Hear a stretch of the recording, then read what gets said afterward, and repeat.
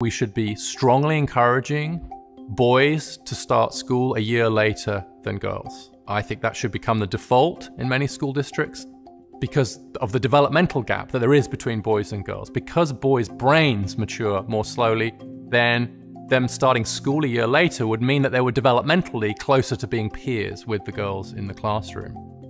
We need a lot more male teachers. It's striking that the teaching profession has become steadily more female over time. Only 24% of K-12 teachers now are male. That's down from 33% in the 80s. And fewer men are applying to teacher training year on year. And so we've seen this steady shift towards a close to an all-female environment. That has all kinds of consequences for the ethos of the school, for the way we deal with different kinds of behavior among boys and girls, for example. And so we need a very serious and intentional effort to get more men into teaching.